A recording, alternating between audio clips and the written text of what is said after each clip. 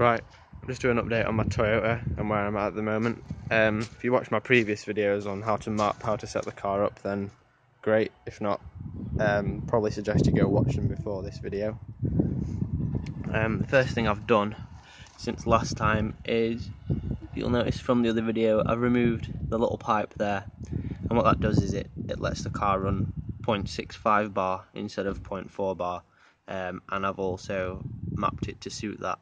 So I've edited all the fuel tables, which you can see on my mapping video, and I've made them again so that the AFRs on boost retain at about 10.5-ish. I've actually aimed now more for 10.8 than 10.5, just to lean the car out a little bit, but again nowhere near enough to cause any damage, hopefully. And a few more things I've done as well. Just show you inside the car.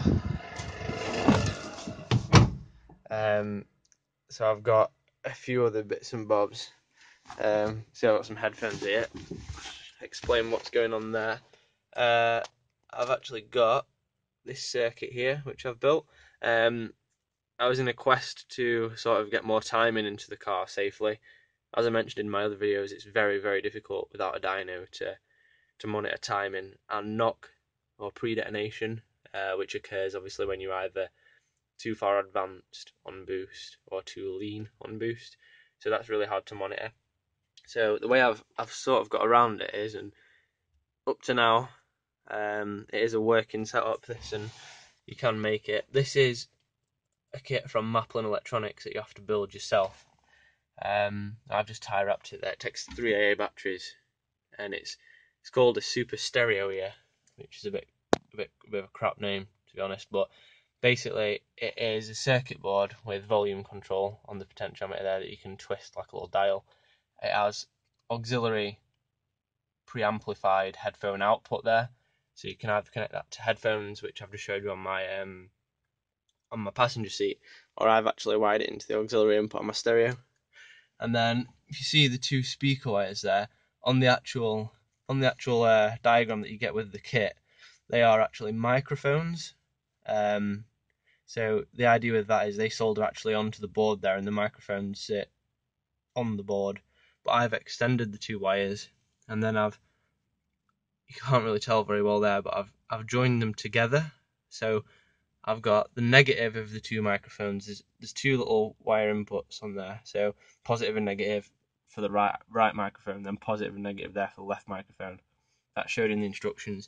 So the white striped wire is the negative on both of them, and they wire together. So the 2 negatives wire together, as do the 2 positives, and then that gives me in total 2 wires which run to the engine bay. I know there's 4 there on that plug, but they do actually go down to 2, and it's just 2. You can see it at the other side there, look, the black ones. There's literally just 2 wires, so both negatives and both positives together. There's 2 wires. So I'll just show you what happens to that in the engine bay.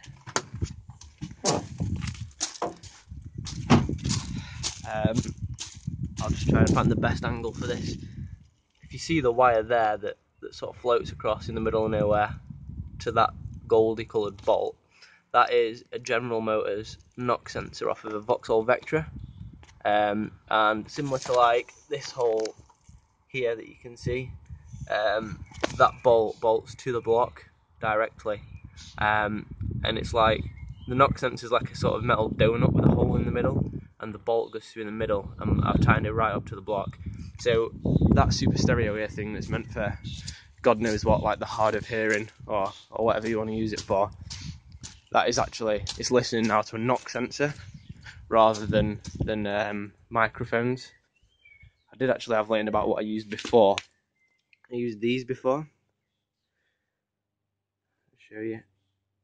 If you can't get hold of a knock sensor, this still sort of works, but it's basically a crocodile clip.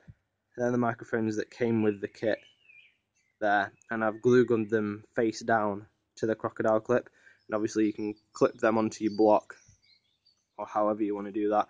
And obviously prior to the setup that's on the car now, I had 2 of them, hence the two microphone inputs. So all I've literally done is like the negatives of both, like I explained a second ago, I've wired together, and the positives I've wired together, and then I wired them straight to the knock sensor. This was the plug off the knock sensor that I've stripped back. It has 3 pins, but most knock sensors only have 2 pins. Inside a knock sensor there's like a crystal microphone, which is like sort of dialed into certain frequencies rather than being broad like a normal microphone. So the 3 wires there, you can't see very well, but there's only actually 2 wires inside that. Try and focus it. There's 2 core wires in the middle. You can't really see it.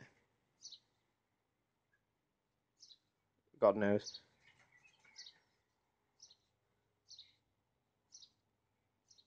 Nope. No, we're going to struggle there. Basically, I figured out that 2 of the pins are actually wires inside there, and the 3rd pin is just the shielding around the outside. If you know what like a shielded cable is, it's just like strands around the main 2 wires. But as a rule of thumb, if you get the 2 wires that have come out of that circuit board and you wire them like directly to 2 of the wires on your knock sensor if it is a 2-wire knock sensor, or just pick 2 if it's a 3-wire knock sensor, and that'll work quite well. So the kit, it just has, like I showed you, it just has a little switch there for on and off, which lights up the little red LED, on and off, and then volume control. Like I said, I've got it through my stereo, so I'll show you how it all works. 0.65 bar is quite decent, to be fair. It's a lot better than 0.4 bar, and the engine's taking it quite well. Like I said, just extend the map, like I showed you how to do in the mapping video, and that sorts it out. Sorts out the fueling. So I'll shut the door. So this is the car at the minute, without that working, without the kit working.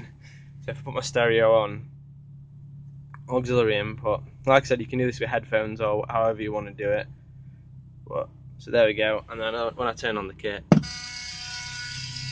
there's a bit of interference, but as I'll show you in a second, you can definitely hear like any knock above the interference. I'll just rev the car a little.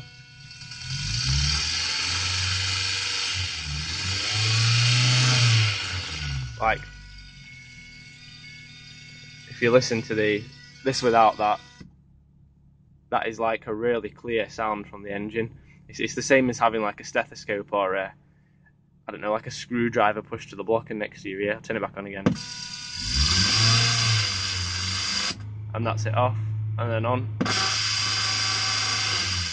You can hear everything that's going on in the engine really well, and you can actually hear if it detonates.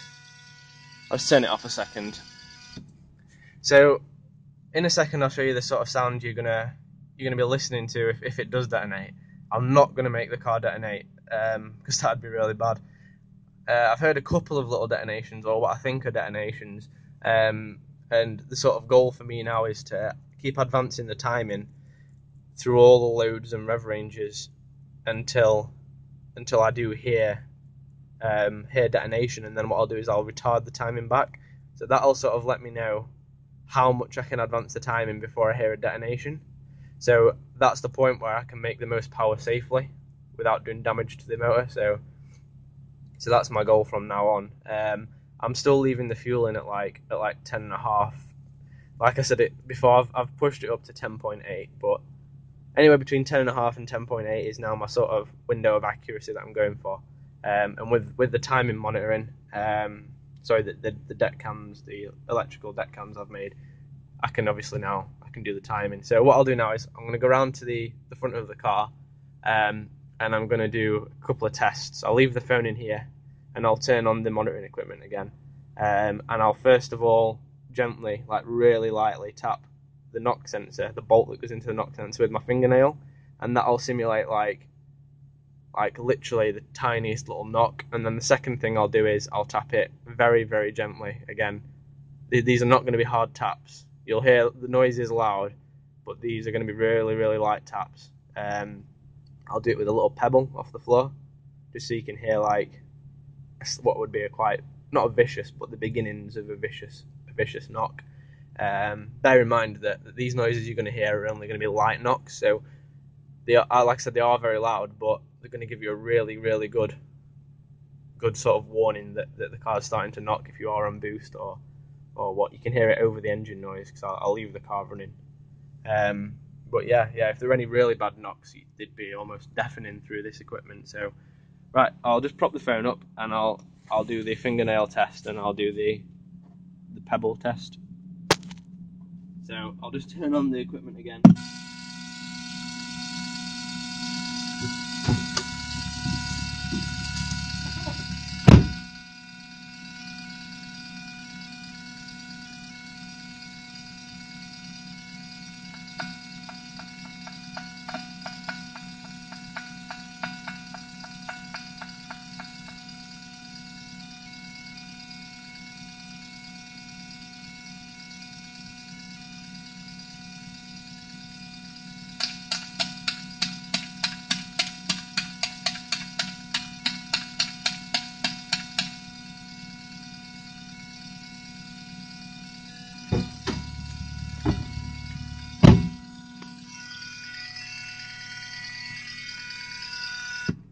Right, so there we go. That was the first one was a light tapping very gently with my fingernail.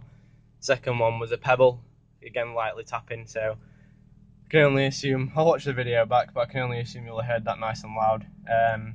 But yeah, so it cost me like a little Velman kit. Like I said again, it's called the Super Stereo here. If you get that from Maplin, it's like a tenner maximum. Get it off eBay for about, I don't know, about £6-7 maybe, but just go get it from Maplin. Easy enough. You do have to build it yourself, so you have to solder all the components together. But if you're even all right with a soldering iron, or you know roughly how to measure sort of resistors with a multimeter, you'll be fine with that. Yeah, so that's all in all, that's what it is. So I'll try and make another update when I've got all the timing right. I haven't finished it off yet at all, but once I've advanced it all, like I said, to the point where I can hear a tiny bit of detonation, I'll pull the timing back, I'll retard it slightly in all of them cells on the mapping software until I can run this about for a while and I can't hear any detonation under all sort of loads and circumstances, and then that's what I'll settle at. But hopefully at that point I'll have the most power I can get out of it at this raised boost level. So I hope that's helped a lot. I've not seen many videos at all on how to rig up equipment like that. I've seen a few where you've got like mechanical devices like sort of bored out ear defenders with tubes going to them and stuff, but I felt this was a way better way of doing it. And like I said, you can always plug that into the socket rather than an auxiliary lead, or you can use like some little in-ear headphones if you don't want to look a bit of a weirdo while you're driving around. I've not used them driving around, obviously. They're just here for demonstration purposes, but use some little in-ear headphones, you can drive about and sort of monitor where you're getting any knock if you are getting it. So yeah, so that's a really good bit of information there for some people who don't know how to sense for knock. Just a quick one actually. The knock sensor, I didn't pick the General Motors one specifically, so if you just sort of pick any knock sensor really, it doesn't really matter which one at all. That was just going to be the easiest one to mount. Like I said, it was like a donut type. It was almost like a thick metal washer with a hole in the middle, so I could bolt it to stuff really easily. No, it wasn't like a thread screw-in type. But you can use any knock sensor, anyone you've got laying about, as long as you can mount it nicely to the block somewhere, away from like alternators, power steering pumps, just away from anything. Mine's near the crank and the cylinder wall, so that's not a bad place at all. But yeah, just away from anything that's going to create noise. Like definitely away from your injector rail. You probably know if you've had one of these cars, or if you've had a few of them, the injector rail, it clicks quite a lot, so that could be mistaken for knock at higher RPMs. But yeah, I hope that's helped, and stay tuned for another video when I've got it all set up properly.